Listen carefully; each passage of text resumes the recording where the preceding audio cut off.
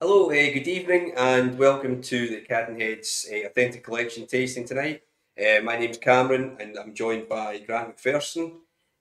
For those that normally join our tastings, usually behind the scenes is Nathan, but somebody's actually told him that he's allowed to have holidays, so we need to find out who that was. So it's our sales and marketing executive, Carly Robertson, is actually doing the job just now, and so far so good. With a slight worry there just a moment ago, but we're all good now. All right tonight.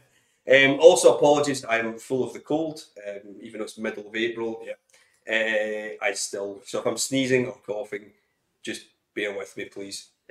Also, bear with us. We're in a room here that might be it's wind and rain outside. So if you hear any sort of noises in the background, it's just a miserable night in Campbelltown. So wind or rain might play a havoc with the sound. Exactly. And my stomach too. I didn't pick that earlier, so you never know. So tonight we're going to try 8 drams from a new authentic collection, which will be getting released tomorrow. So we'll talk about those. We'll go through them. As usual, we're asking for some questions before on our social media. Again, on tonight, if anyone's got any questions, please ask us. And we'll try our best to answer them. Or as usual, anything we don't know, we'll just make up anyway. So, but I think we'll get started now. Yeah, 8 drams, so 8 drams to get through. So yeah, we're barely started. So the first whiskey we're going to is from Cairn Distillery, and obviously I hope everybody's enjoying the little packs. Great feedback with the tasting packs we're doing for every release. So yeah, very good, very positive feedback to say. Presentation wise is really good, and the whiskies are fantastic as well. So we'll continue on that with every release, including the rum as well. I think you pointed out earlier on, before we used to have the small plastic ones, but Grant said before we went on, it's quite good we don't have to do a health and safety check beforehand because they were a nightmare to get off, but I think a lot of people injured them trying to pull them with their teeth, so we've got proper, decent ones now. We look quite professional. Getting professional, yeah. So yeah, fair game, which is quite a nice one to start off with because well, I was there a couple of weeks ago as well, so I was doing some a tasting up in Aberdeen before I went through a show in Clackmannanshire and just spent some time visiting some distilleries. So, wait to see fair game, beautiful distillery to visit, and I'm pretty sure you'll enjoy this one here. So it's 17 years old, 52.7% alcohol. So yeah, single cask strength. What did I say about this one? So fully matured in bourbon cask. But it's one of the unusual ones I noticed when I was at the distillery. They use a cooling system on the top of the stills, which they say helps cool the reflux falling back in the stills, so it kind of produces a lighter style spirit. So it's quite unusual. Quite a unique way of doing it as well. I've never seen it personally, but seeing it was in operation when I was there, and it's it's pretty spectacular as well. So yeah, it was good. Nice wee distillery. I was quite surprised. I thought it would be a lot bigger distillery, but it was really good when I was there. Didn't see how much they're producing just now.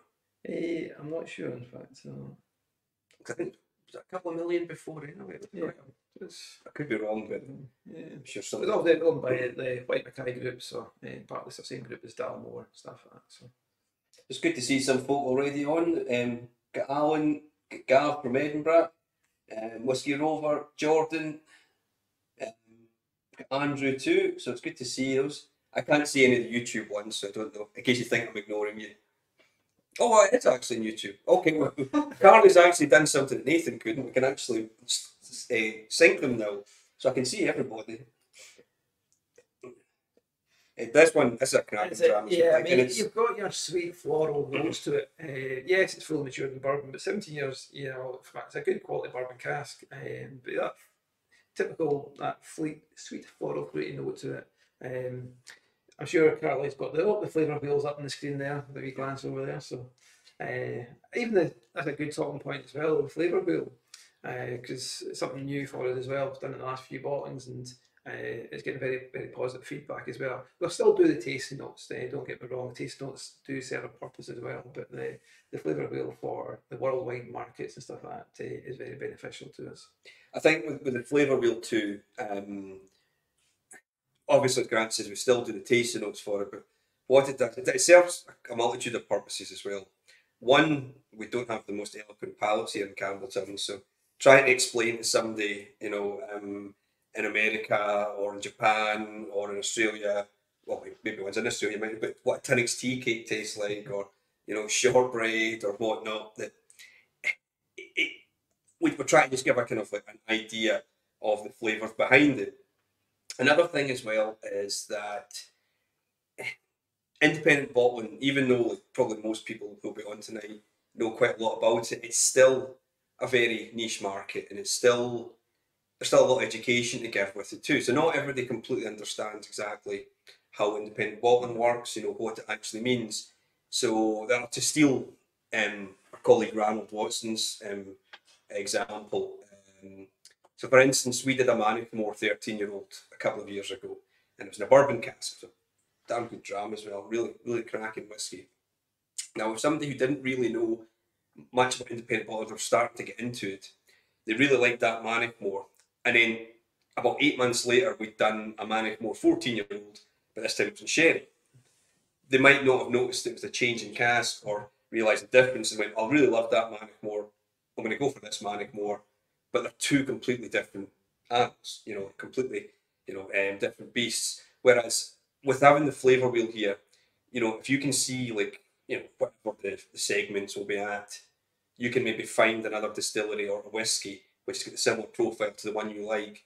And if I'll be perfectly honest, out of over 100 distilleries that we've got, it, there is so many different flavours from each one that there is a lot going on. So if you can find something that's maybe a similar kind of, You can't. Years ago, you could pinpoint whiskey for regions and characteristics, which is not the case because multiple regions are doing different styles nowadays as well. So, doing that flavour wheel, so if somebody comes into the shop, or what what does he normally drink? And say if we don't have it, but what sort of style is that? We can, well, if that's the style you're looking for, we can recommend this particular whiskey. So, it certainly is working so far. I remember I used to work in the shop, and like we talked about, it was like Glenfarclas that we bottled, but it was in bourbon cask. So somebody would come in, and they were maybe not, they were maybe more into own bottlings, so they were trying to understand what independent bottling was. And they said, "Oh, Glenfarclas, I really love Glenfarclas. 15 is one of my favourite whiskies, but the 15 own bottle of Glenfarclas is predominantly sherry." So they would say, "Should I get this one?" And I'm like, have you ever tried any of the bourbon kind of flavours, the bourbon cask whiskies?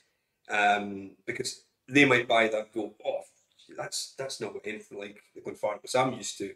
So it's just trying to kind of educate a bit more and give people a bit more idea of the kind of flavours they can get. Yeah. So they can find themselves and yourself can find what you're trying to look for, and maybe find a similar kind of bottling. It's because obviously, I'm sure the majority of people that are viewing in tonight have got a good understanding of what Cadenhead is and what we do, which is brilliant. But there is still a lot of people who maybe visit the shops. What is Cadenhead? They look at the shelf and they see a mass of whiskies, but what differentiates one another? And that's where the shop staff can sort of influence you and sort of, okay, what style are you looking for, and help out find the right whiskey for yourself. I mean, if you go back, even if you go back years and years ago, probably when you started as well, when I first started, I knew a little bit about maybe the more mainstream whiskies, the distilleries. And I came in and I was going, "What's a Balmenie?" I'd be like, "Off Rusk," obviously I was mispronouncing it, I probably still do now. So it's a huge world, and there's nobody that knows everything. So even for ourselves, like, yeah, well, everybody's a skill day. You're always learning and stuff. That's a great thing when we're really involved with more so yourself and Ryan picking the cast and stuff. But then we get the sales team involved with tasting notes and stuff. So, and even the shop staff as well, where possible. And it's also, we do hope to maybe get on the road again a couple of times and do some more pub tastings in the shops and tasting panels from Edinburgh or London or Campbelltown and stuff. So watch this space as well. Maybe try and get that going again sometime in the future. I think Edinburgh doing one for this one as well. Yeah, there's a tasting on tonight in Edinburgh. So Tony and Tom are doing a tasting with this lineup tonight. So hopefully they're not tuning into us, but hopefully they're their own bit. You'll get better patter from those guys than us anyway. So again, with the first one here, the Faircairn, the first two whiskies probably are the kind of style of whiskey I really love. That kind of bourbon cask whiskies. Don't get me, I love lots of different styles, but I love that kind of mature. It's got that sweetness, the fruitiness. It's there. With me, you might have seen me eloquently putting the water in with my finger earlier on. It's just a few drops of water in this one, I think. You trying to say I forgot a pipette? Listen, you set everything else up. I'm not gonna. I've did absolutely nothing in the setting up here, so I can't say anything. But it's a cracking dram. You know, it's got that it's got a little fudgy, kind of creamy note as well. You know, obviously you've got the tasting card in the pack and stuff, so all the price, there's tasting notes on that. So we can run through the prices later on, but the prices are on the wee tasting card. So and for £85, it's a cracking dram. Yeah, for nowadays as well, look, it's you know, I've said that 10, 15 years ago, just like everything else though. We're trying to like, get whiskies that people will open up and buy. You know, you can see other one. You know, unfortunately, we got these at a time where the price wasn't too high or whatever. You know, like I know that I've spoken to other independents that have maybe got some similar ages of this, and it's cost, you know, to put it out at this price. You know, they're actually going to help you manage that, which is because we had the stocks before. So it is kind of fortunate that I'm not saying £85 is cheap for it in any way, but I think for nowadays a 17-year-old cask strength whiskey, you know, fresh from a barrel. I don't know how many bottles came from this one. Was it 185? I think it was. Oh, it's right in front of me, isn't it? I'm in my glasses, so I can see. 186. You're close there. But no, that's a pretty good start. Good starting point, yeah. I mean, again, not going to insult anyone's intelligence.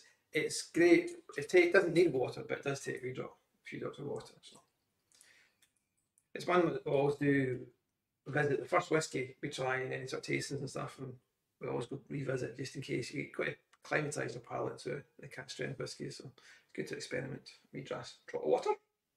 I think that it's actually a point whenever we're choosing the whiskies too that they're not always you know, we'll try and cask strength as well. Then add a little water sometimes just to see how they develop, because sometimes in cask strength it's not as perfect as it's, you know, as long as you can tell it's got good quality elements behind it, it's got certain characteristics, you know, like no flaws and things like that, that you can go, that's pretty good. It might need a little more, but somebody would like that strength. And just, and I'm not talking about, you know, half a litre of water, I mean just a little couple of drops. And then even then, you might have a couple more drops after that, and you can experiment yourself. But, you know, everybody themselves know, as Grant said earlier, you can find the way that you want to drink whiskey. You know, if you know, would recommend it, but if you buy the bottle and you put Coke into it, fair enough. Okay. I know, but as I said, you bought it. You can do what you want with it. Shall we move on to number two? I think we will. So number two is another 17-year-old and another bourbon barrel here, and this one is actually from the Macduff distillery. So this one's at 54.4% in alcohol, and Macduff is one of these distilleries that I think over the last few years especially, we've been bottling ones and it's becoming more and more of a popular. I think as well, it probably got left out many, many years ago. There were always good quality Macduffs, but at the time people could still get maybe, for instance, you could still get Clynelish at a really good price. You could still get I'm trying to think off the top of my head. There's hundreds of distilleries. But you know, you can still get a lot of the mainstream ones that are maybe a lot more expensive now. So these would probably get forgotten about. And people nowadays, and consumers, and myself as well, you know, you're looking for something at a fair price that's good quality whiskey, you know, that you can actually open up and drink. It's a name you don't see on the market because they don't really market as Macduff themselves. So you know, people like Macduff, where is that, and what's the connection? What is the connection with Glendeveron and stuff? So that's another thing we like to confuse people by naming it after the. Well, in fairness, that's their brand as well, and we do it in the distillery. You know, you wouldn't want to use their trademark, which we'll probably talk about a bit more later on. That's a. Yeah, because there is a few questions being put into us already, so we'll answer them. But the whole trademark and distillery names and stuff is a great talking point as well for us and why we do it and stuff. So there's Stephen Gibson saying, "Evening, Grant. Nice to see you again." Cheers. Yeah, I mean, if anybody's got any other questions or any feedback on the whiskies, we're open. There's Ruth as well. That's trouble starting now. Have we any thoughts as well, guys, about the first couple of whiskies that we've tried here? This one's, to me, it's a bit more of a fruit bomb as well. A lot of apples in this one. Um, You see there straight away in the flavour wheel. There's no spice, same with your peaty notes. It is that sweet floral fruity note to it. a lot of peaches and stuff like stone fruits. There's no harsh apple come through. It's not spirity, harsh at all on the palate. Even the no nose prickle. Being in a barrel as well, obviously, you get more wood contact to it. And I think sometimes we get complacent. And we think 17 years old, it's not that old. No. If I could take 17 years away from, if I could go back 17 years, I would. But it's a long time to be spent in a cask, and the danger can be that being that long in, it might get overspiced, it could get over woody, because depending on what kind of barrel as well. Because I think with the look on it as well, it doesn't look as if it's a third fill, or it might be a second fill, but I've seen some like second fills that are really, really light. A lot of the time the first fills can be really quite that, and you've got to be careful with first fill barrels as well. They can sometimes be too oaky. First fill barrels are good for maybe if you're trying to maybe produce some younger whiskey. Maybe like for instance a Hazelburn, for a good example, a Hazelburn 8-year-old maybe in a bourbon barrel would be something that'd be really excellent. That's just off the top of my head. You know what I mean? The peaty whiskey works young as well, so you've got to look at that as well as the first fill, second fill, and even the age thing as well. Is like Marshall Cameron now is like we've got to look at a portfolio of casks we have maturing away and try and get a variety of each bottling and age, price as well. So you've got if we bottle in this really say 10 years old and all bourbon. Quite similarity there. So you want to try and vary up a bit with a bit of kind of that's 17-year-olds and 10-year-old whiskey, some peaty sherry, some nice heavy sherry whiskey there as well. So this is what we've got to look at, and how many releases do we do a year, and to vary that up throughout the year. It's a good point actually. Funnily enough, I was fortunate enough to do a tasting on Monday night for the Glasgow Whisky Club. Brilliant night at the Bon Accord, and we did 7 drams there, and each one was completely different. I think we started off with the Lowland Enigma, so it was more of a spirit-driven one. We had a kind of really strong Manzanilla, a Glenelgin, heavily peated, with the heavily peated Kilkerran we're doing it as well.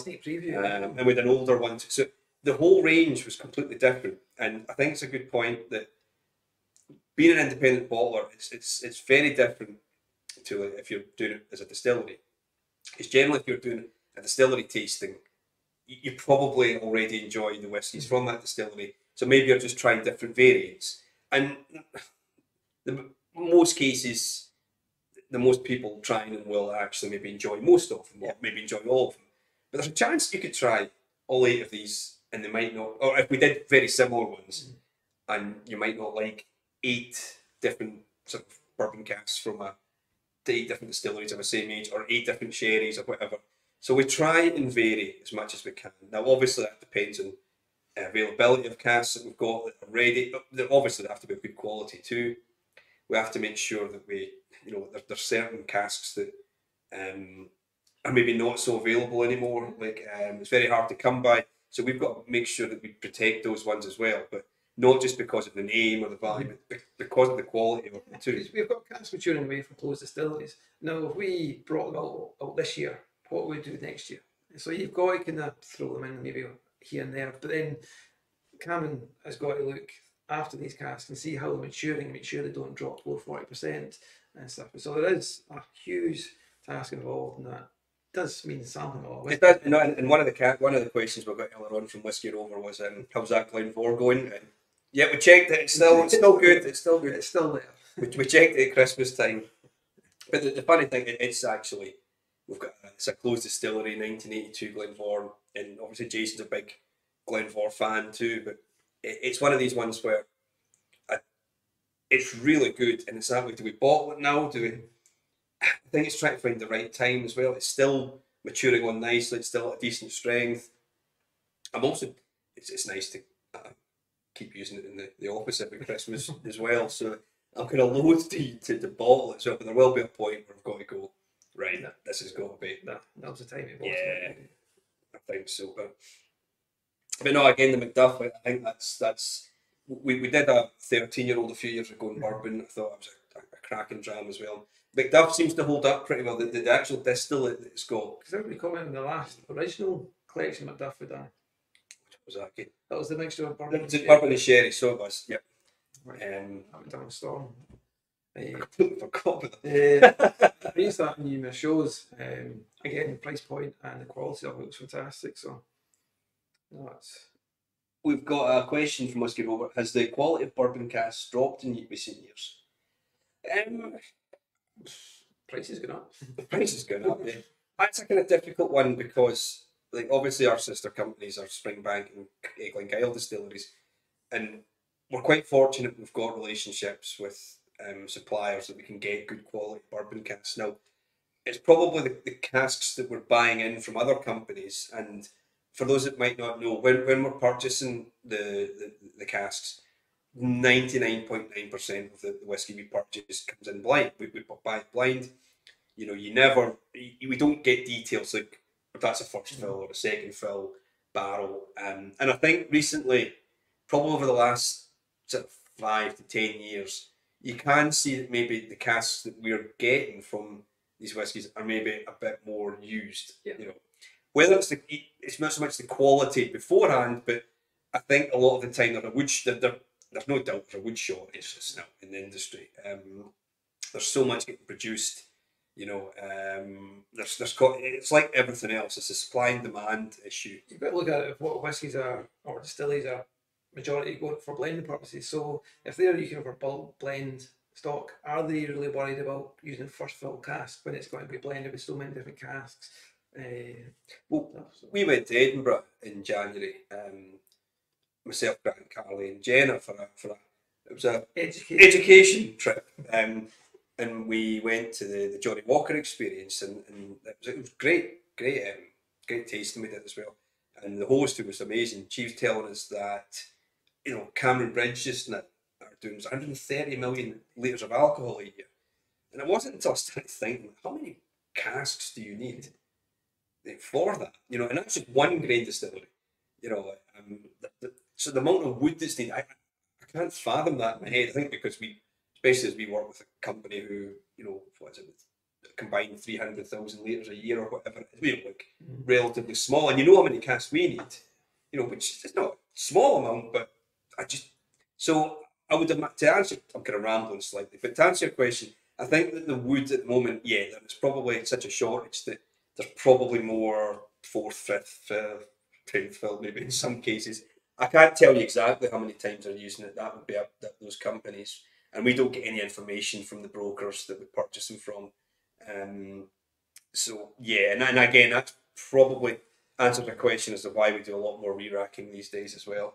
And we try and find out as much information as possible when we certainly doing tastings or doing, you know, product sheets and stuff. We want to try and give the public, because the public want to know if it's first fill, second fill, you know, the sherry and stuff. So if we know that information, yes, we might not put it on the label, but we'll openly tell people in the shop. The shop staff will be rehearsed on what the product is and stuff as much, so we can put that to the customer as well. So it's quite important to us. That's it. D Mahindra's on as well. Nice to see you, D. Alex Burns is coming to the town tomorrow, so if you're about, Alex, we'll probably see you about. Stephen Gibson again said some absolutely bangers. Grant just went the Deanston 15 at 5, that was exceptional. It was, yeah. Manzanilla one. Yeah, pretty good one. No, were you actually working in Fife? It seemed like what, a distillery tours, enjoying Deanston cast with folk. Oh, no, it was good. Up in Aberdeen, obviously the roots are Cadenhead, so it was quite nice I was doing a tasting up in Aberdeen, and we went to see the old site of where the shop was in another Kirkgate and stuff. So you don't remember the original shop, didn't you? I was there. I opened it. No, it was good. And then the old Wallace Tower as well, where it was dismantled and rebuilt elsewhere in Aberdeen. So we went looking for that on the Friday morning. So we filmed it and took some photographs and stuff, because that was one that used to be on the label of the Pataki side. So, It's very interesting. It's really interesting. And you got a taste of an old Helaman. The Helaman, yes, that was a cracking drum. Okay, so we're going to Number three. Number 3. So where are we going to? This is a huge talking point in the pronunciation of this one. So it is Glengarry, but some people Glengarry. Again, when we first started, you've got Glengarry, you've got an Ochroy's, you've got Ochentoshin. Not quite that bad. No, not quite as bad. So yeah, it's a 12-year-old whiskey, 54.9% alcohol. This one as well is matured in white port, which is one obviously using our sister company Springbank. We're buying in all the casks for Springbank Kilkerran range, so we do tag on to them if they're placing orders. We can use them for re-racking some of the Cadenhead range where needed. And it's not just where needed; it's a bit of variation wise as well. Because say if we're buying 10 casks from one distillery and they all come in at bourbon casks and they're all the same vintage, if we sort of bottle 1 year apart, they're quite obviously similarities. So we put a few into port, rum, sherry and stuff just to vary it up a bit as well, which is, it really works. Ruth's got bronchitis there. It's unfortunately she's not. Sorry to hear that, Ruth. This might actually cure you. You never know. That's it. But I think, as far as I know, Grant, you've been here a lot longer than I have, but I don't remember it doing any white port casks for anything. Certainly White ports, certainly not. It's your usual ruby ports and stuff like that. Ruby Tonys, things, yeah. But not white port. No, so it works. So it's 3 years in the white port, and again, you've got that the fruity note is there, and there's a nice sort of sweet note to it. It's quite jam-like, it gives there's a jammy marmalade note to it. There's the flavour wheels up on the screen there as well, so we sort of sent a savoury note to it. Quite zesty as well, I found. We're also trying to find the perfect flavour wheel. This is what every week whenever we're doing our tasting notes, we do a rating at the end, what we think each part is, but we're looking for the perfect wheel where we can get an even amount on each one. We all think long row. We think there's going to be a long row. There's going to be one that's going to be we'll find one day, but I think long row's got potential to be it. So just get all that balance with the peaty smokiness and the fruitiness and stuff. So, we've just got our Denzel Smith has just clarified it. No, we've never done a white port. Thanks, Mr. Smith. He knows a lot about the company. Certainly does. So it's something a bit different. And again, this one is we were talking about earlier on. It's horses for courses. Some people love bourbon casks, some people love sherry, some people love peat. This is a bit of the kind of left field one, which is quite different. It's probably more the kind of modern style. And I actually look back on the notes as why for those who don't know, we do a process called re-racking, where we'll take the spirit from one cask and move it to another. And kind of the question that was asked earlier about the quality of casks that we're receiving, it's having to happen. I'll start again. We need to do it more often because as much as you want to, if the cask is no good, then the spirit's not going to develop. And I think we were actually talking about with Carly as well to doing a post quite soon to showcase we've got casks. A big thing we've got here is trying to get space in our warehouses because our sister companies are producing a bit more. We're obviously buying a lot, and we've got stock that's off-site. We need to get it here to evaluate. And it's not just we're buying it now, it's stuff we've bought many, many years ago too. But obviously we need room to get it. And recently we got around, I think, 300 to 400 casks delivered over the last couple of months that we kind of earmarked. There were some absolutely fantastic that came in. There's a few that are going to get released very soon. But silly staff are moaning a wee bit at you.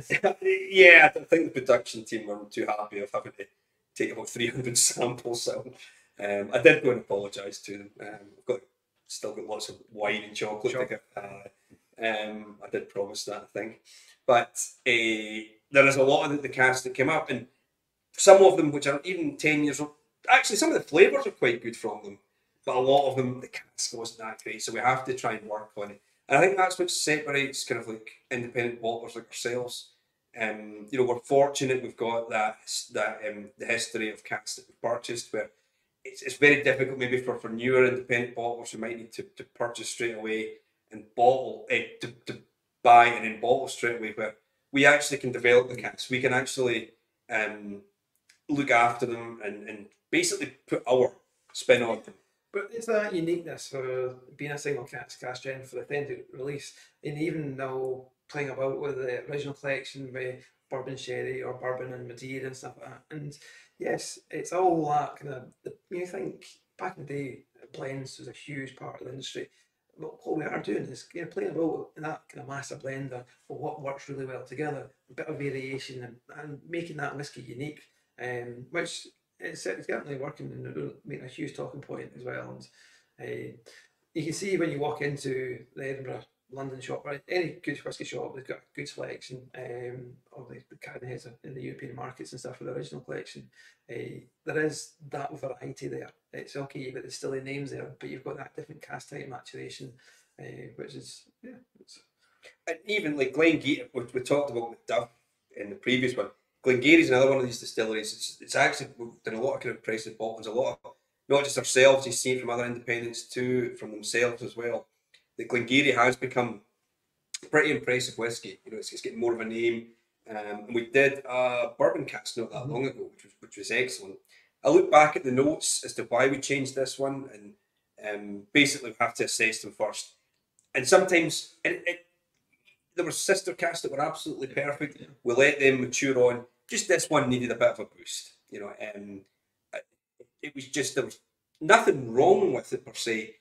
And after like that sort of time in the cask, if it's been in a cask for like 10, 11, 8, 9, 10 years and there's nothing really happening with it, you've got to make that decision then. Because you could leave it for another 5, 10 years and still something might not happen with it. So with that one, we made the decision, and that's been now just under 4 years. It was in the white port. But I can mind years ago going through some of the whiskies that come in, the samples come in, and you're like, first as you look at them, very, very pale in colour. But obviously, you can't judge it just on the colour. So obviously taking the taste and the flavour of it. And sometimes we do find whiskies that are very, very light, and more or less water light in colour, but the quality of the whiskey is actually superb. So it's trying to. A lot of people kind of go by the colour, and dark whiskey perceived as better quality, but sometimes it's not always the case. We've got a question from Amy. It's what happens to the barrels that are no longer good for flavour development? Generally, in the past, it's always been that our production team will basically slice them in half, sell them for like garden, like for potting plants and whatnot. But as we kind of mentioned a moment ago, that there's kind of a shortage of wood, and I believe that we've actually been getting casks taken back. I think Finlay, our production director, and Gavin, our production manager as well. I think they actually had casks that were recharred. I think they so It works really well.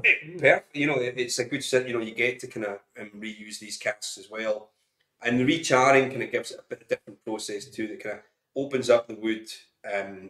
So you then sort of get flavours that are maybe lost in it. It won't obviously be as strong as the first fill or whatnot, but there's been some cracking recharge casks over the years. Obviously, more so, but the Springbank side of things, the '97 vintages are usually talked about with the recharge casks. Look at the cost. Okay, the shortage of casks as well, but then the cost you're buying an empty sherry butt, sending away to get recharred. And bringing that cask back to life, you're still getting maybe a couple of maturations out of it. So it's better for the industry as well. You think? And the planet too. Yeah, we're all about saving the planet. That's sustainability. It's something nowadays. Sustainability. We're always looking at ways of. That's one of the reasons why we got rid of the cartons years ago and try and minimise the amount of plastic we use, and that's using glass bottles for the tasting packs and stuff. It's a huge part, and even distillery production wise, we're always looking at ways of just managing the planet, shall we say, and lighting what have you in the office wise. The whole list goes back to everything cars wise, the company cars with the hybrids and stuff. So. Got the pedal bikes, so that's it. But no, it's something we've got that responsibility. We've got to do it as well. And as I said, even it's small things where, but we try and do as much as we can with that as well. Like even the amount of cardboard that was used for like the packaging as well. I mean, it's a big. When you seen our warehouses with the packaging materials, it was mental. So, you know, they even get rid of the cartons, even though they came in flat packed, the little pallets, and I can certainly Norman's a lot happier. Yeah, I think Norman's a lot happier in production as well with that. So I think we'll move on to drum number 4. And drum number 4 comes from Balblair Distillery. This one's 10 years old and it's been in a rum barrel since November 2020. And it's at a nice low strength of 60% exactly here.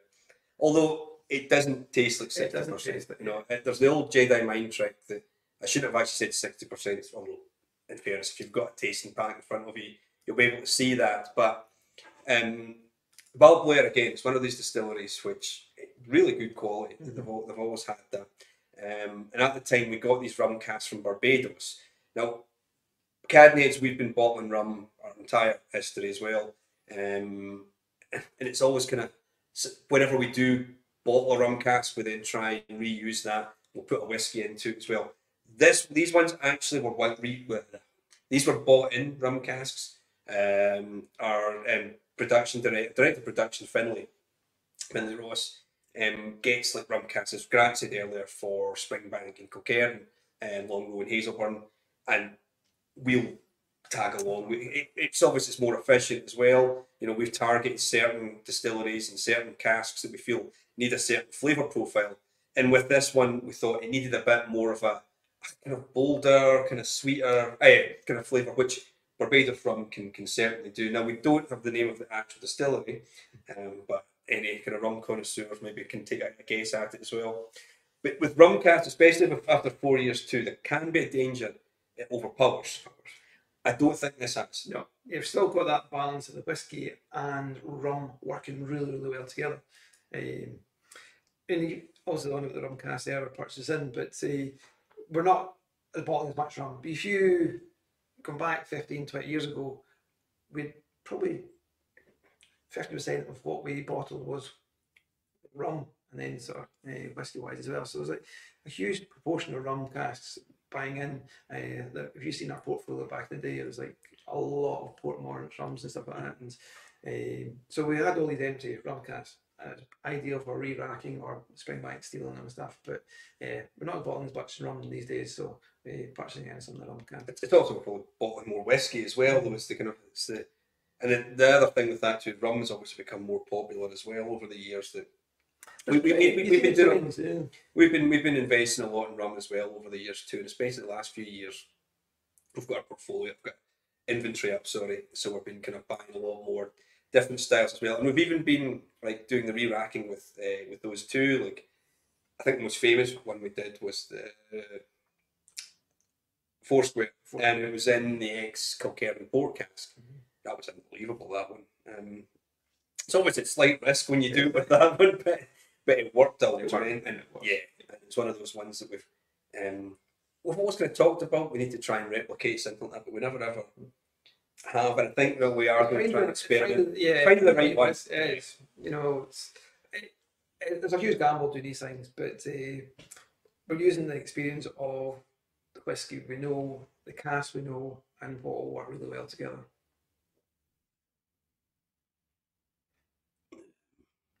Stephen says, very true, Grant. Our Big Ten illustrates the point perfectly regarding colouring. Hello, Omar. It was an Ardbeg years ago, I remember, when I think the tasting notes was who needs colour, or what needs colour is when it tastes as good as this, because it was really, really pale. Because I first got the sample in, I was like, oh, this has got to be young, youthful, and mature stuff, but it was absolutely really, really good. And I bottled it, and I mind doing the tasting notes for that one. And it's like, we don't need colour when it tastes as good as this. Ruth's asking, you're going to have your own bottling hall at Cadenhead? Well, it's actually a good segue to like what kind of the sort of future and the plans we've got going just now. We have been doing obviously a lot of investment over the years, and it's always been the plan.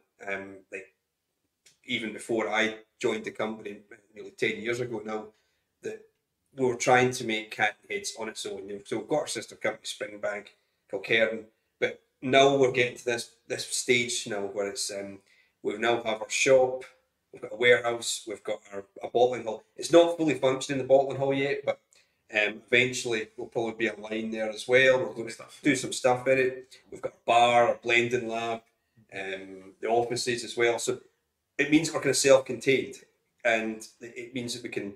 If you've been to Campbelltown recently, if you've not been for maybe a few months, you'll see some good changes, and it's really good. I think everyone's been pretty positive as well. The feedback we've been getting has been amazing as well.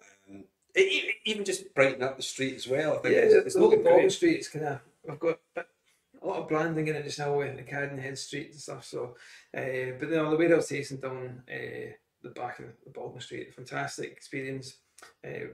More different cast lineup as well. Even that, there's a lot of visitors coming down just for doing the Cadenhead warehouse tastings, and yeah, feedback's fantastic. But the fact that it's all self-contained down in Baldwin Street, you go down and get your 6 grams.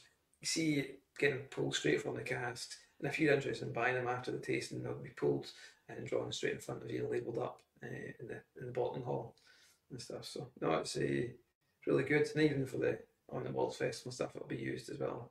And also, the emails went out recently regarding the courtyard and stuff, but we'll talk about that as well. Okay. One bit of time, Grant, here. Using up all the part here. Stephen's saying there as well, he's coming in a month's time. Bell's on at the Cadenhead Club warehouse station. We'll look forward to seeing there, Stephen. Also, in another point, he said on the other end of the spectrum, the colour conversation you had, we did the Ord, which is in PX for the club bottling recently for the sherry pack. And he said it looks as if it's going to be a total sherry bomb, but it's actually not overpowered. It's actually got like other kind of it's not too much of the characteristics, and I think it's a good point not to judge it on its colour. Yeah. And even earlier when I mentioned some of the casks that came in and they almost look like that. Some of them are pretty good. It's if the distillate can be good, and even though the wood might not have too much of an impact on it, the wood's still got something good about it. Some of them obviously don't, and it's still a bit harsh, it still needs a bit, but sometimes you can get like a really light coloured whiskey that's excellent. So it's never a case of colour or age. You can get great whiskies at 4 years old. You can get rough whiskies at 40 years old. It doesn't matter. One of the peak of whiskey as well, because some whiskey works really well at a young age, and does whiskey always improve with age? No, there is probably a tipping point for it maturing, and that's where getting the samples of the casks and seeing how they're maturing away, and just through experience, okay, that cask can mature on for a few years yet. No, that's now it's time to be bottled. Bottle something at 60% alcohol. It actually melts in the glass.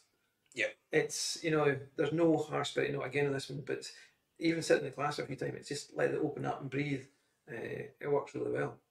It's got that kind of lovely. It's got the lovely kind of ripe bananas as well. It's got the rum characteristics, but not just a case of it can be overpowered by rum. And in that occasion as well, we have done. There has been occasions where we've re-racked a cask, and then we've had to maybe re-rack it again because it's maybe went too far. So then you'll maybe use a refilled bourbon hogshead or barrel to try and kind of tame it back a bit. Try and kind of bring it back to more of a whiskey stage. Now, don't get me wrong, sometimes you'll get like certain ones that will do their maybe big sherry bombs, and there's not a huge amount of whiskey characteristic to it, but there's scope for that. But sometimes you might get too far, too much, and it tastes more like rum than anything, so you want to try and bring it back slightly. Ruth has made a comment there that I think I'm going to ignore. Claiming I turned 50 recently there, so that's it. Oh, well, I'm 50. You. Yes, Cameron celebrated a big birthday there recently. Was it big? Yeah. 30. 30. 30-10. Anywho. Anyway, that's enough of that one. But the Ball Blair again, and it's actually a distillery for independent bottling wise, it's very difficult to come by. We've still got casks of it, but it's not that we've got warehouses of it. And when we get sent lists from brokers, anything that you do see from the likes of, like, especially the Balblair, they are pretty expensive. You know, it's a There's names there that are very, very, I've got a premium name behind it as well. So, and that's well, obviously you're seeing the stock listings in for these brokers, and many companies jumping at these casks, and the price is something you've got to look at as well. And it's if you're buying parcels of casks as well, you've got to think: are we what other companies are buying them as well? Are the same sort of parcels going onto the market at the same time? We've got a fortunate position; we can maybe sit on it for a few years and then sort of develop it as well. So, well, again, that kind of goes back to we're always like that, where we're fortunate that the way the business has been set up over the years that, you know, we're not in a position where it has to be pushy, where we've got to get it in straight away. Now, obviously, it's got to be done in a correct way, but even some of the pricing just recently, you'd have to wait 15 years before it was usable. But you can actually see slightly in the last maybe 12 to 18 months, the pricing is coming down. Maybe not so much with the likes of a Balblair or, for instance, like maybe some of the bigger names, but like even the last whiskey. the last whiskey. Yeah, that's certainly not. But you can see like even like, I mean, it was getting silly, some of the pricing, but it's nice to see that it's starting to kind of maybe reset itself, the market slightly, which is good for us. Yeah. There's more availability, and you can see some newer some distilleries that haven't been seen for a while are coming back onto the market, or coming back into to buy. Maybe still a bit higher price, but it shows that it's starting to. And it's been commented before that if we bought something, a couple of years ago at X price, and then we've bought some same distillery and bought it a couple of years later, and it's like, oh, a big price jump. But then, yeah, we bought that reasonable price, and that's new cash we purchased recently at said price. So that has to reflect on the price in the market as well. So it's I go on about this a lot, and even though you're an independent bottler, we're so dependent on what's available, what's in the market, what we've got available, and if you look at the prices, we can't just go 10 years old is this price, 15-year-old is this price, because we could put a 10-year, like for instance, we've got the Tierney. We're fortunate enough, we've got plenty of stock of it. The price that we paid for it, means that we can put it out for £45. The Balblair was more expensive. It's also to replace that. If we're being honest, we would have to charge 3-4 times. Which we don't want to do. We're wanting people to open it and drink it. We've still got stock of it, that we can hold on, and hopefully prices will come down if we can get some more in the future. But we're just you have to weigh up everything. We'll probably talk about the last one as well for that kind of reason too. But we can't have a set price. Maybe years ago when a lot of the casks were pretty much the same price, but now it's like this is. You get a 4-year-old that's actually 10 times the price of a 12-year-old. Going back 20-25 years ago, it was distilleries pricing themselves at one age and strength. That's the way the pricing was back in the day. It didn't matter the name of the product; it was all on sort of whatever age you're buying it in that. So you can see back in the day when a lot of people do talk about the old Cadenhead prices and stuff, but it was age and strength. So nowadays, yes, there's a demand for bigger names and stuff, and ones maybe only go for, in blends and stuff like that. You might be able to buy in at more reasonable price and stuff. So that has got to reflect in the market. So we'll move on to the next one. So where we go? I'm going to Royal Bracklet. So this is the Royal Bracklet. It's a 14-year-old whiskey at 52.3% alcohol, and I'm getting all the kind of cast types. This is the Pinot Noir. So from the Burgundy region. So again, that was a one we sort of we knew it was initially the notes came in or considered as red wine. So asking to a bit of research, right, what red wine was. So checking back in the records, and then it was like Pinot Noir. So Pinot Noir from the Burgundy region. Yeah, I think we're getting better with records and things like that. It was 2019. This was re-racked, and that's even before that used to be like we've got more variation of different casks. We've got Pinot Noir from different regions, different I know Springbank get quite a bit. I think it's some from New Zealand. New Zealand stuff. You know, and we got some of those casks as well. But I believe this one was actually they were, oh God, but they bought in for a longer rate. This one, and I think we tagged along with a few of the casks. But on the stock, just said red wine. We used to have that as well, with just like sherry. What kind of sherry? Sherry. So, You know, people it's changed. we want to know as well, so the general public. But yeah, back in the day, it was like sherry, and like, what type of sherry? But you know, going back 20, 30 years ago, it was mainly Oloroso sherry. Yeah. So the notes were it was sherry. The chances are 90% of it will be from Oloroso. But because of there's not as many people drinking sherry nowadays, people start looking at what other types of sherry casks can be purchased, and like, oh, there's actually a variety of different sherry casks on the market. And then that's where then people want to know. We want to know ourselves as well, because it does have an influence. Because a lot of people know sherry has been Oloroso, but what has PX got an influence to it? What has a Fino sherry got to do to that whiskey and stuff? It's relatively recently that we've only been doing like Monteado, Manzanilla, Palo Cortado, Finos. Well, we might have bought like I remember we did an Aaron many years ago, maybe about 7 or 8 years ago, that was in Fino, but I think it actually was purchased in the Fino cask. You know, I don't think we put it into Fino. Just probably, you know, so we have been experimenting with a bit more casks. And it's quite good though. It does give a different, and you know, like from the different varieties, I've been really loving the Palo Cortado stuff. Cortado works. It's really, it's really good. Obviously they've all, you know, but that particular, I've really been impressed with the Palo Cortado stuff.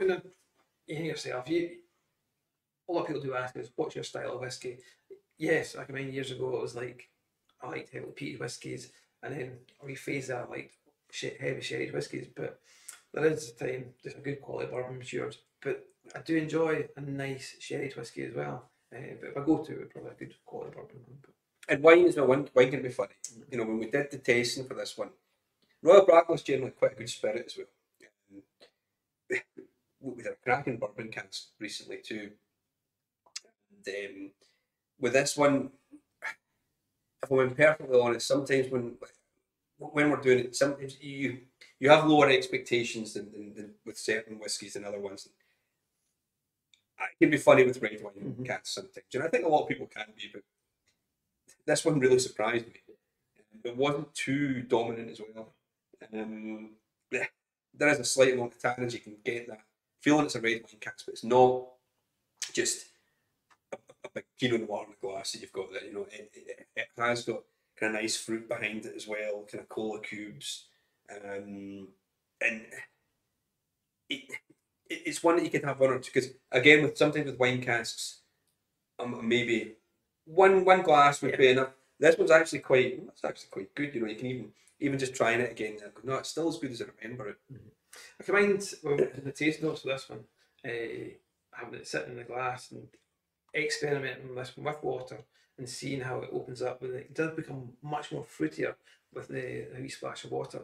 And it is, I always like to experiment. Just sitting in the glass, let it breathe, a couple of drops of water. And you do get people, one or two drops of water, see how it changes. And then I say before about when we're doing the different ranges, if we're sampling whiskey in the office prior to picking up ranges, it's like some whiskey actually do work better with water, but they might be earmarked for the original collection. It's all different, you know yourself. There's no rule of thumb. No. It varies a lot at the time. Justin Adams saying, "Can I get as lucky as last year and get into the vault?" I was thinking, when do we talk about the cap? Well, for the club members as well, they probably noticed that they got an email this week regarding the club ticket sales, which will go on next Wednesday. Wednesday, yeah. Yep, at 2 p.m. I believe. Oh, I'm not sure. Yep, Carly's nodding there. That's right. And that will be from the Cadenhead Experience site. Wait for the nod there, Carl. Is that right? Yeah, that's right. Make sure the club members are all signed in, registered. If you're not registered, get logged in prior to that and say what. It was a brilliant day last year, and fortunately, I don't know. Fortunately, somebody missed it. The first time you probably missed a day through illness in your whole life as well. You were pretty ill. Yeah, It was COVID, I think, was it? it tastes negative, but yeah. I've never seen you like that before. And the night before as well, we've got a Cadenhead club tasting as well. We'll have more details of that in the future, like upcoming, but we'll have tickets available for club members too. So um, we'll get the venue and everything confirmed in the format. I think somebody asked if we're doing a quiz that we did last year. I'm bad, so I can't. My questions. He got Grant's questions. He got booed off the stage, I think, last year. So, but we'll think. We've not decided the format yet. We will do something. I think we're going to do something a bit more informal again, because it's more of a kind of relaxing night. We don't want it to be too serious. We want people to kind of get club members to get together, and especially the night before the actual courtyard event too. It worked really well last year. You know, apart from you probably need to go to the hospital, but apart from that, it actually worked really, really well. And we've still got the Malts Festival in May to go through first. So I can barely think 2 weeks ahead of myself, so we'll not get. We'll try and think of a format that can be a bit kind of fun and more interactive as well, like last time too. Yeah, it's trying to be a chilled out night, and it is a bit of fun and not too serious. It's all about having fun, enjoyment, and trying some different whiskies. That's just what the whole Cadenhead experience is all about. Is a bit of fun, different whiskies. Everybody loves the whiskies we do and talks about it and stuff. So it's again rewarding people who make that effort to come down and see us and do the warehouse tasting experience. Come down for the open day. Even the Malts Festival got lots planned for that week as well. You've probably seen there's tastings throughout the week. It's not just about a one day event now for Cadenheads, it's the whole week. So well, it's Kilkerran's celebrating its 20th anniversary this year. So during the festival as well, we always shared the Friday, which probably will still happen again next year. But because it's their anniversary, we thought we'd give them a day themselves. But instead of just having half a day, we went for the whole week. We went greedy. So from the Monday to the Saturday, we've got events on all the time. So it gives more people a chance. And I think it's quite good because we've got a warehouse tasting on every day. You know, the Thursday we've got a kind of an old archive tasting. The Friday we've got the big tastings as well. So it's still keeping the traditional ones as well, but hopefully it'll give people a bit more chance to. So you're not rushing to do 3 or 4 tastings at once. You know, it makes it a bit more spread. With no accommodation, it's hard to come by in Campbelltown for that week. So some people are coming for the start of the week. They might not be able to find accommodation for the end towards the end of the week, so they're coming to start. And, so yeah, it's helping out for that as well for the accommodation side of things in Campbelltown. And it's hopefully the weather will be as good as better than it is just now. Anywho, I'm not going to moan. No, I'm not moaning. Positive. That's it. So Mike Robertson, congratulations on the new tasting pack presentation. Thanks, Mike. There was something quite quirky about the old. At the time we started doing the packs, it was during COVID as well, and we could get our hands on. You know, it was the envelopes, wasn't it? And the kind of the jiffy bags. The jiffy bags with the kind of the sort of strange plastic ones, which served a purpose and they were good for a while. But I think we need to be a bit more polished now, and it does look a lot better. And I think they have become increasingly popular too. From that, and even seeing I said at the time, this is why I'm always wrong, that online tastings won't last that long. 4 years later, we're still doing them. That's people do ask just after the COVID when we started opening up, going to shows again. You know, are you still going to continue with the online tastings?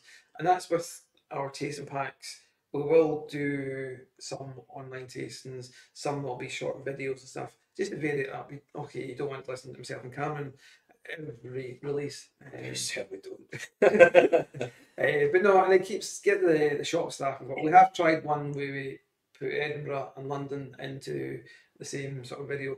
Technology wasn't quite with us that night, where the Edinburgh Wi-Fi wasn't the best. No, but I mean, I think and like the guys in Edinburgh doing the tasting tonight.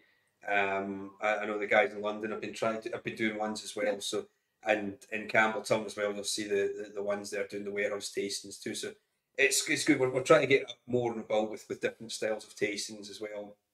And I think Edinburgh's going to be doing a lot more of them pretty soon as well. Yeah. So it's quite good tonight. They've got their taste, and it's getting a lot of positive feedback as well. People are looking forward to No, it it's as well. funny, and Tom will be in Europe tonight. They've got a good taste with those two as well. Yeah. Everything, it doesn't matter who it is, they will. But do you know what? Also add that all these bottles that we're trying tonight are only available from our Cadenhead shops. So you can only get them from either the Campbelltown, London, or Edinburgh shops as well. So these are all exclusive to them. There's the sales pitch. The sales pitch. But yeah, I'm sure majority of you know about the three shops and stuff, and the fact we do different tastings and stuff. And Edinburgh will hopefully soon be doing tasting stuff as well. So watch this space. About small tastings in the Edinburgh shop or venues within Edinburgh as well. So Ruth says we want Cameron, but you're too late, Ruth. From your comment earlier, that's it. That's you're marked now. That's it. Yeah, it's going to be a busy Malls Festival as well. We're looking forward to. Can't believe it's next month. 5 weeks, isn't it? No, nearly 4. 4, 5. Yeah. Must better get organised for it. We're only joking. We actually are fully organised. Is the lineup ready? Just about. We'll move on to the next round now. I think I need another one after that. I think a few comments in this one. Ready? Yeah, this one seems to be. I've been hearing obviously some people get their packs prior to this, and I've heard some feedback from ones doing tastings as well. And this is probably the one, if you looked at it at the beginning, would be. I don't mean this in any disrespect to it. It's probably the one that you wouldn't really be expecting to be what it is. But this 10-year-old Teenanic, again, butchering the pronunciation of it as well, 55.3%. This has been in a sherry butt its entire life. Now, we had to put in a sherry butt because we don't know if it's when we purchased it. All we get is butt. So we knew it was a sherry one, but I'll be honest with you, it's probably all. It's got that Oloroso kind of taste to it. Now, funnily enough, I remember we bought these a couple of years ago, and we quite a lot of Teenanic coming in, and the sister casks of it. It was funny with this one, the other with ones with barrels and hogsheads, and these ones came in butts, and the other two came in about this colour. And I honestly thought that the guys had taken the wrong sample. But are you sure this is somebody else's sample? But fortunately enough, one of the butts that we got was pretty active still. The other ones were, funnily enough, actually the one that was quite light, really good as well. Quite that peppery note. Teenanic's it's quite good for blending as well. Teenanic, it's got that nice kind of peppery note that helps to kind of boost a blend. And we've used it in blends before in the past too. But this one was like quite a surprise. You got 10 years in Oloroso. Okay, is it fresh? Most likely probably is. But there's again that balance. Sherry notes there, but it's not sulphury. Because that's the kind of the worry if something is in a fresh sherry cask. Is it going to be sulphury? Is it going to be too much sherry influence? But not this one. It's actually really well balanced. We were quite surprised with this one. It shouldn't really be surprised. It shouldn't be surprised, but again, it was on a roll that day. Do you know, sometimes you get days where when you're doing a selection, it might take quite a while, because you'll take different samples and try it. It's all right, it's not ready yet, or that's really good. Sometimes you just get one of those days where I think we've got like 6 in a row. It's like, I think we have to go, but we go back and try them again the next day because there's always that danger that palate fatigue and you can get palate fatigue so easily. And really, to be honest with you, most of the time you're doing a sampling session, you're just ruling out most ones. It's then trying to find out. You're basically continuing to rule out samples, and then you go, right, let's try this one. That's pretty good, Or like, after 6 or 7, your palate's done. Yeah. It's really difficult to judge. Obviously, you can try ways to try so, but at one go, it's very difficult to try 6 or 7 different styles. Maybe if you're trying to find one style, you've got maybe 10, 15 like bourbon cask something, or 10, 15 sherry of the same distillery, same wood type. But to try different wood types, it's really difficult. That's a good talking point about our blending lab as well. When the great experience, again, very positive feedback for our blending labs. It's another new thing we started a few months back. You can come down and do your own blending experience. So there's 8 different cast types to sample away, and yes, there is a grain amongst it, but you're totally blind. You're sitting there and sampling away the different cast types, and then you have to make up your own blend. And you bought your own 70cl for the takeaway with you. You can have your picture on it or the Blending Lab logo. But fantastic. And people do comment, as oh, I'm not a big fan of, I'll say, Madeira or rum. It doesn't really work well together. But you don't know you're doing this blind, and this is what the blenders do as well. They're sitting there blind, and it's all about your own preference and what sort of styles you like. And it's amazing to see the different combinations people come up with for their 70cl. Well, the very first group we had, one of the first groups we had, sorry, for doing the blending sessions, I went down to see them after just to how did it go, and it was a group of Swedes that were there, and first person said really enjoyed it, but I wish you would tell us the cast types before. And I was like, all right, okay, why is that? He says because rum and Sauterne don't go together.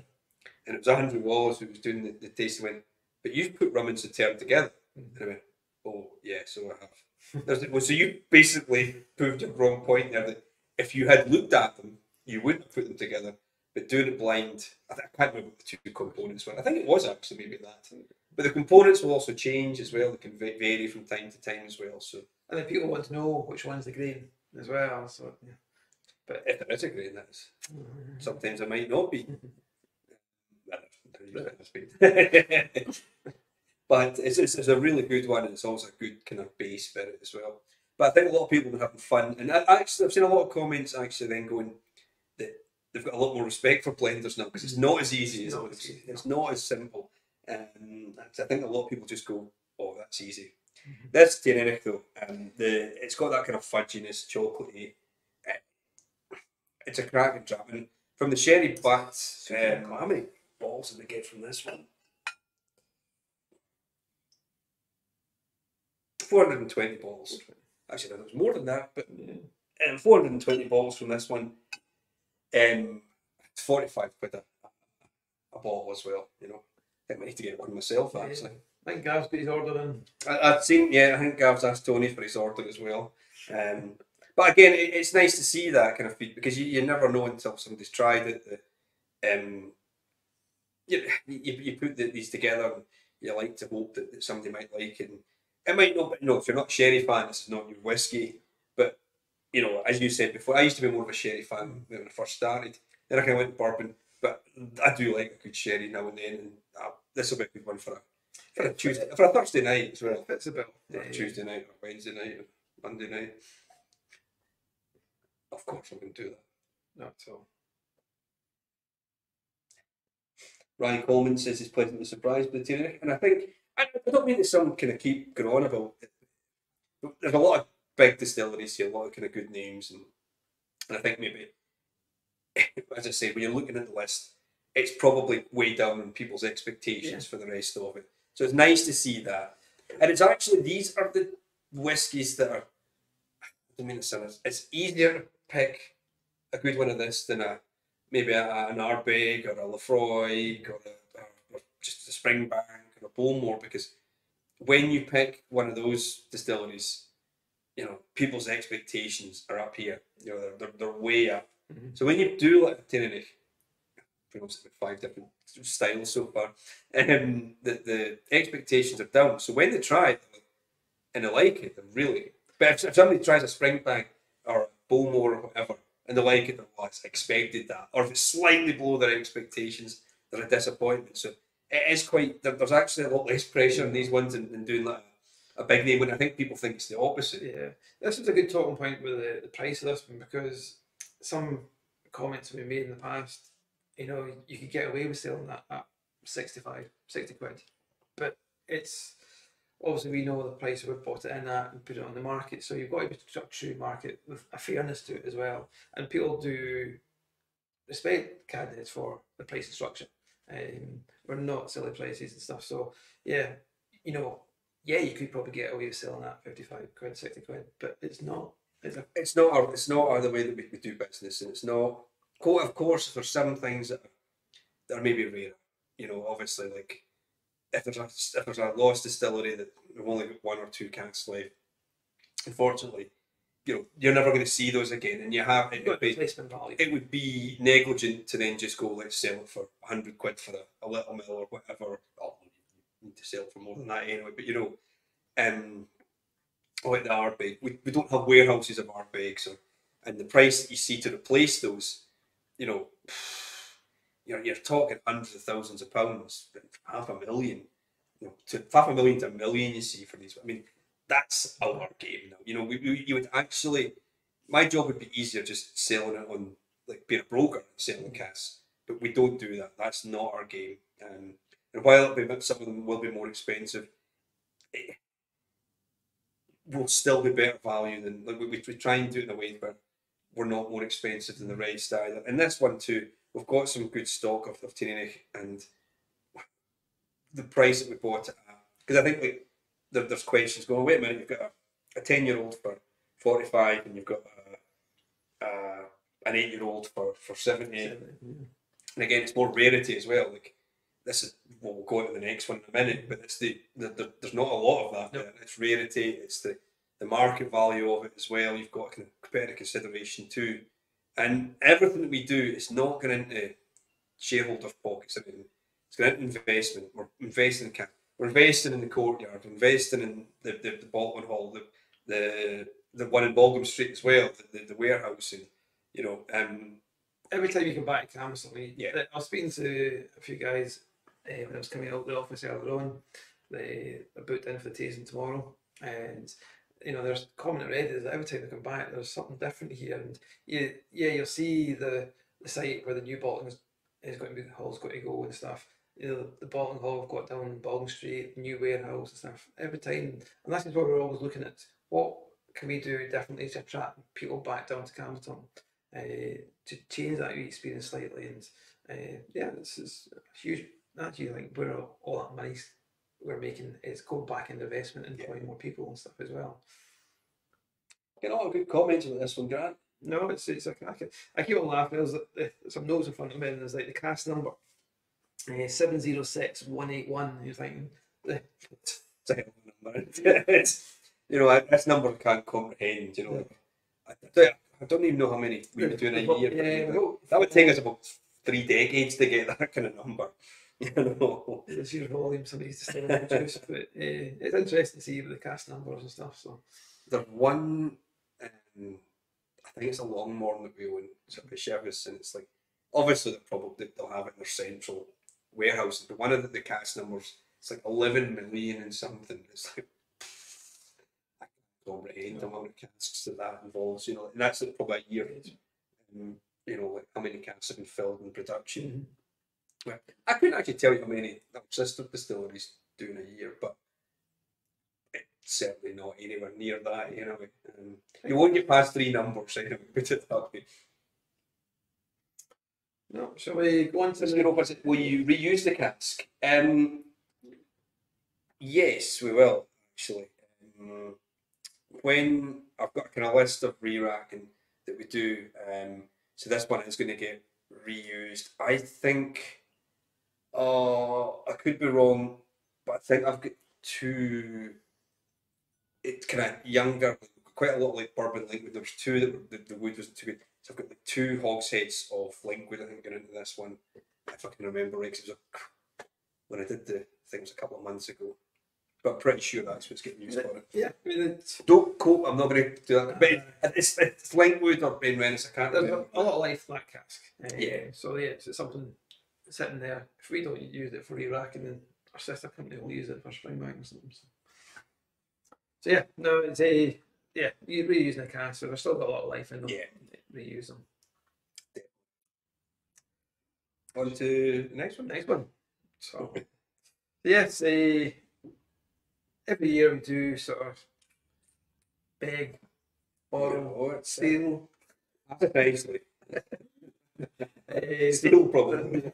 So yeah, Springbank Long Road, here's the one. Yeah, we do try and maybe a at least one product a year from our sister products. So this is We have been slightly fly these days because it is more. We used to get one Kilcairn a year, but we were like, oh, what's one Kilcairn? Normal Kilcairn? Can we get Kilcairn heavily peated as well? So So, and it's a big year for Kilcairn, Yeah. so why not showcase what Kilcairn has on offer? So, yeah, we are trying the heavily peated expression from Kilcairn.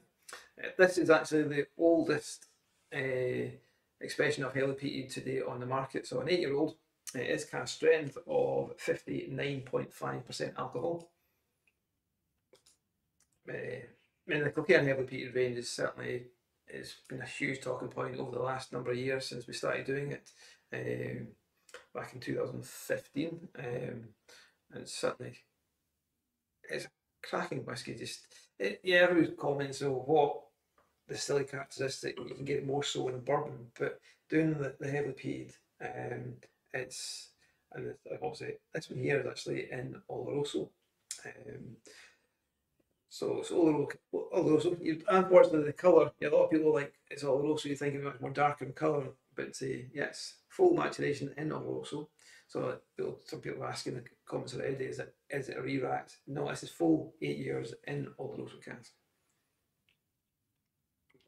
the nose is glorious in that. I remember when we were selecting these, and we'll give Finlay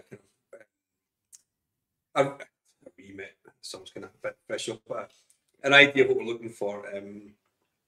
We'll get our Springbank, Long Row, Hazelburn, Kilcairn, heavily peated Kilcairn, and they'll ask. Obviously, he's not got a huge amount of range to choose from for a heavily peated. And they went, I've got one or two of the oldest ones, and would you fancy those? Obviously, I says, I better ask Ranald if that's okay, because in case there's conflict with Kilcairn. He's like, no, it should be okay, because it's not going to, a single cask of this for Kilcairn is not really.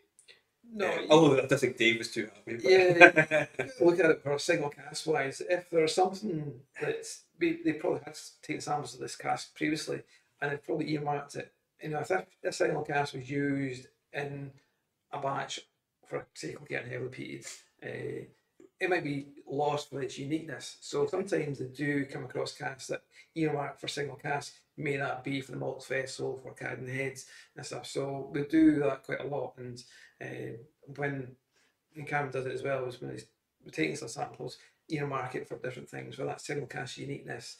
Same for Springbank, Long Row, Hazelburn. Society bottles occasionally used to do that as well, but the volume of society, they got to mix a few or marry a few casks together. So if that cask is unique there, and showcase the quality of that single cask. And before Kilcairn get any of their own club, we'll get this one stolen. So I could imagine this to be here if they ever do anything like that. They might not, I'm not sure, but that would possibly be one. But I remember when we tried it, myself, Ryan, and Finlay, and there wasn't even really, we tried another one. Fits the bill perfectly. Yeah. 606 bottles, so a good volume from that cask as well. And price point was 70 quid. The likes of the and this was in 2015 as well, so this was the first year of the heavily peated too. This could be, I don't know if this is the last one or not, I'm not sure, there might be some others. There might be, because I better not say it because I don't know if it is or not.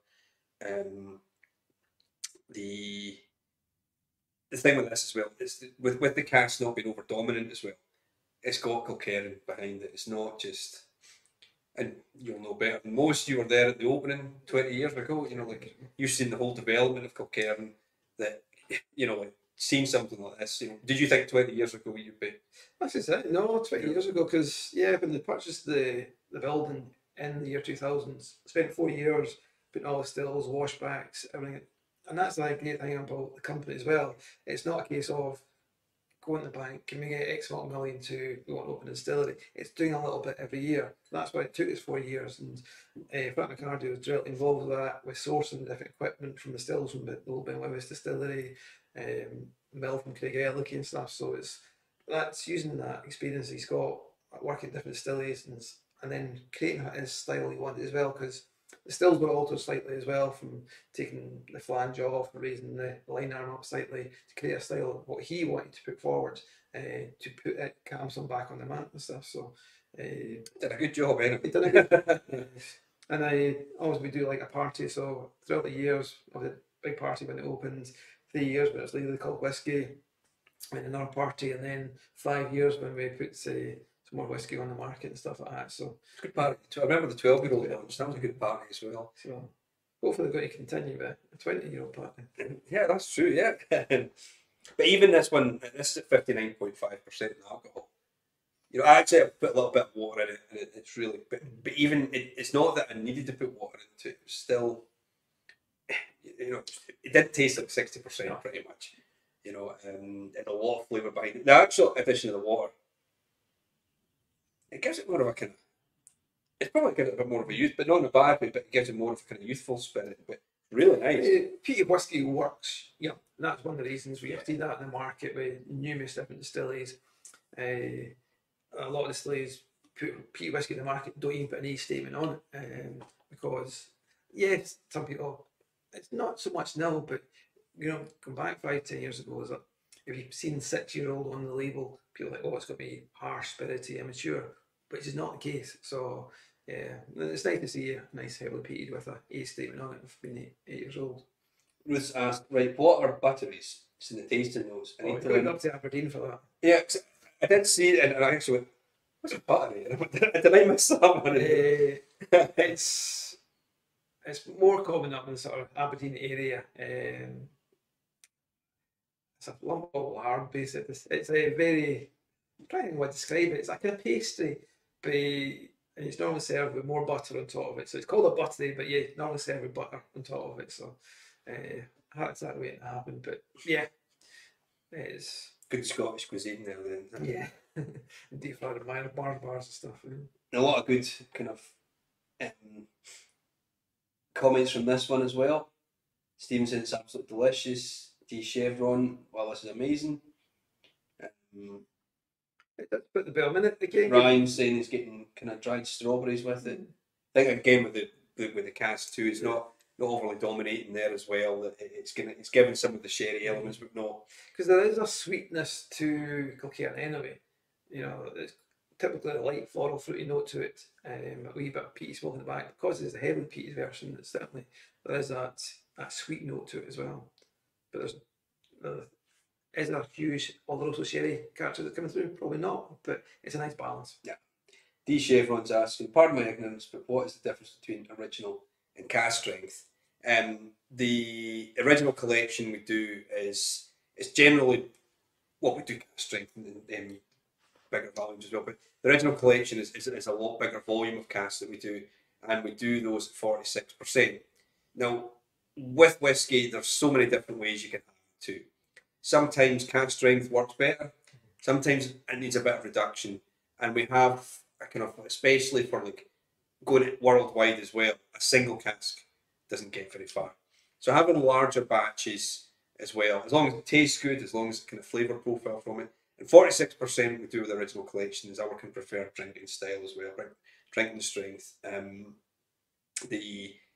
If it's better cask strength, we will bottle it at cask strength.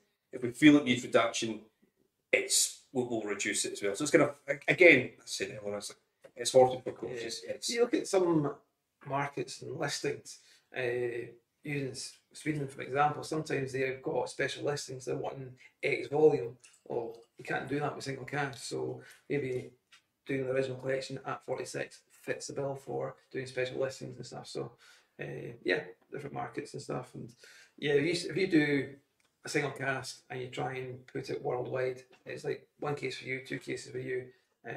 So authentic collection stays in the UK, and then the original collection, we've got a bit more volume and we can do a worldwide market for it.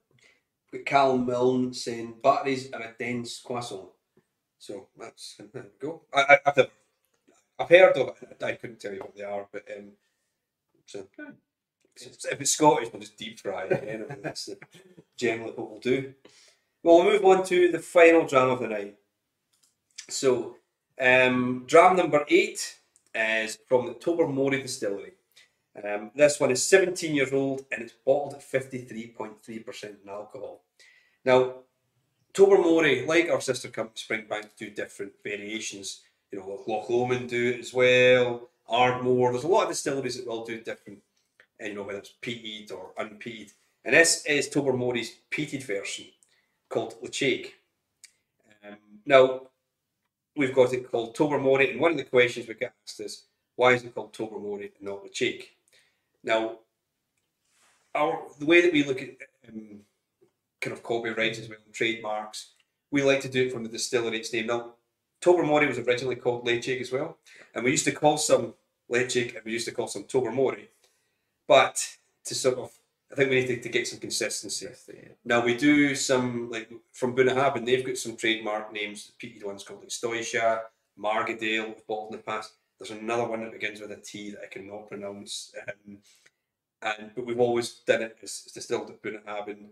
Loch Lomond, we do, there's Inchbad, Inchmurn, Rochedu, we've done other ones I can't remember. But again, we name it as Loch Lomond Distillery as well. Basically, we just try to confuse you. No, we're obviously, we're protective of our own trademarks as well. Even though we're allowed to use some of these, we feel that if we don't let anybody else use ours, then I feel that we should be respectful with those as well. So with the Tobermory, it is distilled at Tobermory. This is the peated one, but also the new flavour wheel will also represent very quickly that this is clearly not the standard Tobermory as well, as we've scored a 5 on the peat level there. And this one, funnily enough, when we did this one, the tasting, it was actually you that pointed it out first, and I agree. I thought exactly the same. That we actually put the cocaine, like when we were doing the tasting notes, that we picked the Lechic and the Kilcairn at different days. But when we did the tasting notes, I put the Kilcairn after the Lechic. But we actually thought then this is actually, and you were going after the tasting. I was like, that's a good thing to know, because next time I do one, we'll put this one before that one. But it's not just a case of it's a big smoke hitting your face. There's a lot of flavour behind this one as well. It's got that kind of creamy toffee notes as well. When we're doing the tasting notes, that's the perfect time for us to like what whiskey works after it, and that was the prime example there. Initially, yes, we had the Kilcairn last, and we're like, well, that Legend we tried before is more peaty, that would work last. It seemed more kind of boisterous, a bit more. There's a lot of kind of. But it's not a case of, you know, some people say, well, why do you know, the older ones to the end and stuff like that? It's never the case and stuff. Whereas you know, I was looking at a lineup for a tasting I've got next week up in Stonehaven, and I've got a 25-year-old actually second in the lineup, and that's one of the reasons it'll fit perfectly in there.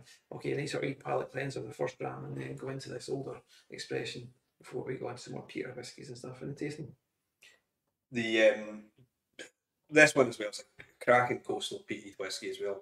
It's got the kind of iodine notes, it's got those kind of like really salty kind of flavours to the vanillas too with the bourbon cask. I think it's a cracking dram. It's a cracking one to end the tasting with as well. You know, it's a good ender. One of the questions we get asked as well from Whiskey Rover was the price is interesting, which could go either way. I'm not sure. Yeah, I think possibly. I mean, with these as well, with Lechic, we've had ones in the past bottled. These are ones that we've bought. We don't have a huge amount of them, and these were bought at a different. We've only got these a couple of years ago, and the price of them were pretty high. To be honest with you, see now they're probably double, treble, quadruple. I actually looked at a list that we got offered just a couple of months ago, and the same vintage would probably have to bottle like $350. Yeah, and it's if we You do know, that, that's getting you would you? for a What would the talking point be there if we bottled a 17-year-old something like that whiskey at $350? You know, I mean, we didn't even contemplate buying it at that price. You know, we got fortunate we got these ones at the time. You obviously want a bottle at a time that is £130 for the bottle. It's expensive. Don't get me wrong. I'm not saying it's not. It's not. But I think when you look at some other legics in the market from independents too, I think it's a good level for it. You know, and Try it blind and not think about the price and that. Is the whiskey there? I think as well that would give a lot of Islay whiskies. It's a run for its money. Yeah. And you probably have to pay double that for those as well. That's it. I mean, that's the thing. The demand for whiskey. There's a huge market. People that are automatically drawn to peaty whiskey. Some people say the peatier the better and stuff. So there's a huge market for heavily peated whiskey, but as the talking point there is, there's a price point to it as well. But even then, nowadays, £130 for a great quality whiskey. And we'd have probably said 5, 10 years ago that's crazy. It's not now. That's probably the sort of reality just now. But there's some, as I said, we could probably put an extra, 50, 60, 70 quid in that. You see some other bottlers doing it. And that's not, I'm not disrespecting anybody else. We're just fortunate we can price it at this. But I know it's more expensive than the last ones we've done, but we've paid different pricing for those. And these are one of the variables that we've got to kind of like look at when we're actually doing it. And as we mentioned earlier, we can't just put a price on a 5, a 10, a 15, 18, 20-year-old whiskey or whatnot. Any thoughts on this one? I think everybody's still debating about what a buttery is. We're making Everybody's kind of flakier and buttery scones. We've got everybody hungry. making me hungry, actually. That's another thing I forgot to mention earlier on about the club. Obviously, just recently done the Burnside, the 35 sale. So that was a talking point, why 35 sale and stuff like that. But we've got to look at it as well when we're doing some of the whiskies and the price point. If we bought that at 70 CL, yes, it'd be much more expensive. And we're making it more open, doing it at 35 CL. There's numerous factors in it, and certainly I think the extent of 35 CL, it's more inclined. We're all about opening whiskey to enjoying and drinking. You're probably more inclined to drink it if it's at 35 CL. Yes, there's a collector's market there for doing sort of some rare whiskies, and I think it puts the collectors off the 35 CL as well. It gives more. I mean, if we did that Burnside at 70, I think it would have sold out quicker for which might go that's easier, but it's not part of it. You're trying to make sure that club members can get a good whiskey, one to drink as well. And even at 70 CL, it's going to be more expensive, of course. Whereas 35 CL, you're getting to try a 25-year-old like cracking dram as well. And nowadays, it's kind of if you go into a bar and trying to get a 25-year-old whiskey, it's not cheap. The last few club bottlings have been fantastic, but obviously the Burnside there, the last few sherry series, the 20 sales, again a huge talking point with the 3 different types of sherry. You mean the last few? They've all been fantastic. I mean, what was it? The Glentocher. That's one of my favourite. I still stand by. That's one of the best. And then the expensive. Unnameable. Yes, that was a huge. I done that in the tasting there recently as well, so I was blown away. Yeah, it's a cracking dram as well. But I think this one they should definitely give that a little bit for its money. This one, again, I think they are both smokies. My notes must get over. I get that. I've got a real coastal kind of. You've got, even our tasting notes: lime cordial, germaline, TCP, iodine, shortbread, creamy toffee salt. Oh, we went for all the hits there. That's the whole coastal influences there, but it's true, it's there. But it's one you want to keep going back to. But Mosry asking, any of these reached the other side of the pond? Unfortunately, Mosry, these are only available within our Cadenhead shops in Campbelltown, Edinburgh, and London. Single casks, we know we've got 8 different single casks here, but the even in one, it's so difficult to spread it. We will have other things coming your way though, so don't worry about that. But fortunately, the ones here are not going to be. But we'll be bottling other stuff that should be coming your way. It's something we are looking at. Obviously, the Campbell shop will do worldwide shipping if we can ship to certain countries. So we'll do it, offer sort of tax sheet free and stuff. And we're always looking at ways of trying to reduce that and looking at new carriers, reduce price and stuff. To which we're in the process of looking at different carriers for. Moved over for the UK, certainly worked there recently. So, and we want to try and pass it on to the public as well. So keep an eye out on the pricing structure for postage. We don't want to make money on postage. It's just all we want to do is cover the cost. But if we can work with couriers and get better rates for use, then the better. Yeah, it's all about trying to get the whiskey to yourselves.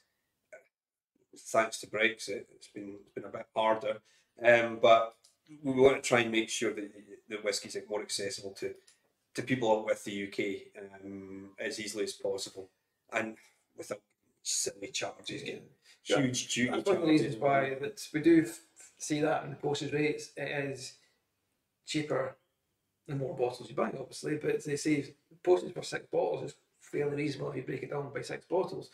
But so we do have kind of join a whiskey club. but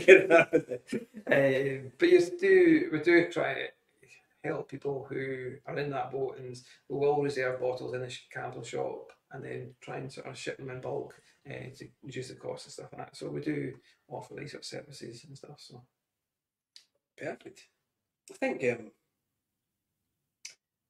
that's us. We managed to so, yeah, I mean it's the 8 cracking drams, and we usually is there one clear winner. To me, they're all good in their own ways. They're all different variety of flavour. Oh, get off the fence, Grant. Come on, give us your winner.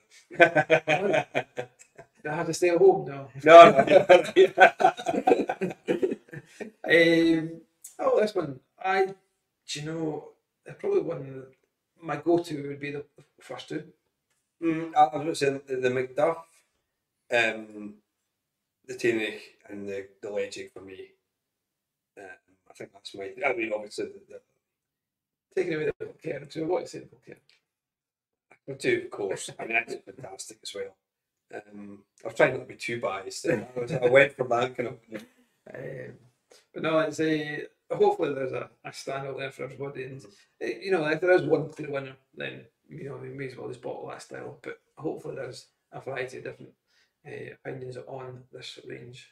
Yeah, brilliant. Well, big thank you very much for everybody who not only bought the packs but then decided to listen to me and you for an hour and a half there. So thanks again for all the support as well. I hope you enjoyed the drams tonight, and these will be getting released tomorrow. Yeah, tomorrow.